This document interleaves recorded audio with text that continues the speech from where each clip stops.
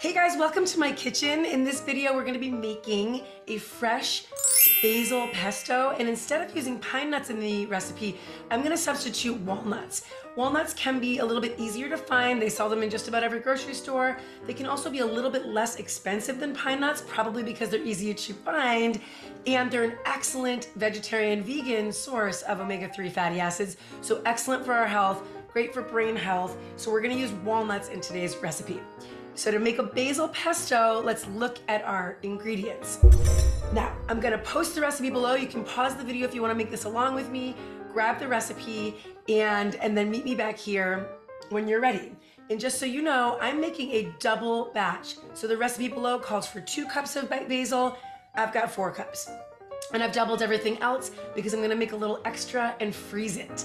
So today's ingredients: 4 cups of basil, fresh basil, came out of my garden. I've got a half a cup of Parmesan cheese.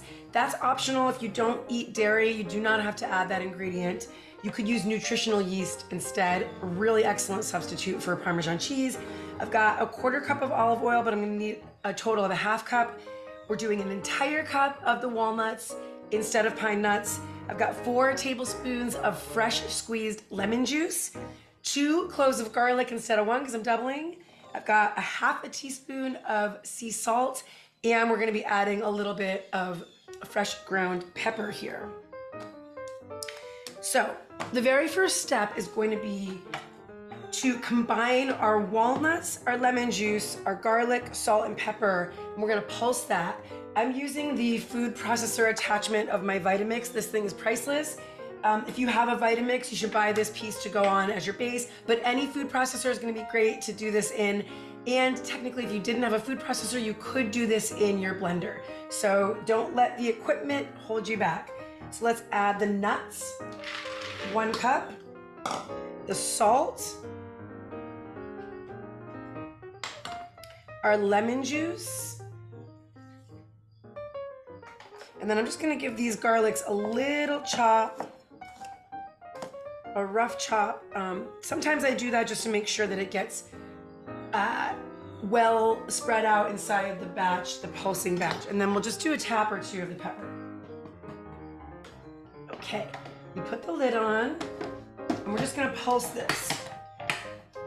We just wanna give this a couple of pulses. And you can see that it's already pretty well pulverized. Now we add in the basil leaves, and we're gonna do the exact same thing. We're just gonna pulse. Lots and lots of basil. I'm gonna push it down in there. Okay, here we go.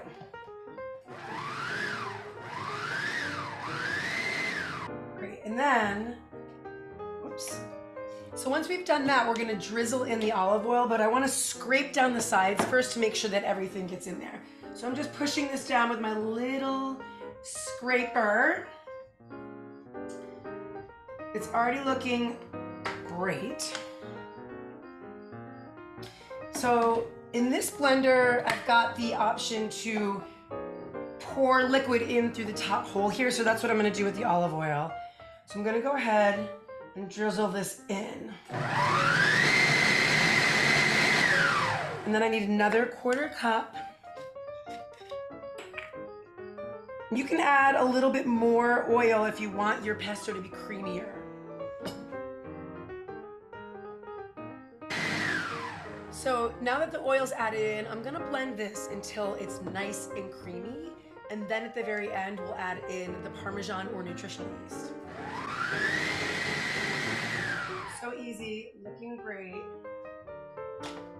And then our final ingredient to add in is the Parmesan cheese. And again, if you do not eat dairy, you can use nutritional yeast as a sub for this, or you could do nothing.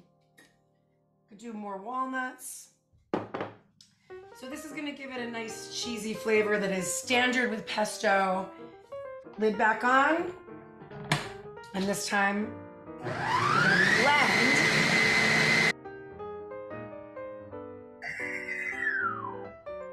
So I just let that blend for about maybe 90 seconds, a little bit longer than a minute, and let's see how it came out. Whoops.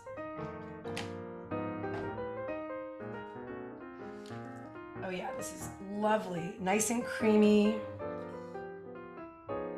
Looks delicious. Let's taste it.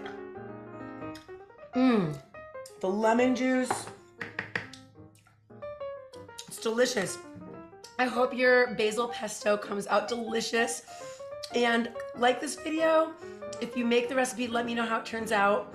Follow me for more recipes and videos like this, and may you be vibrant.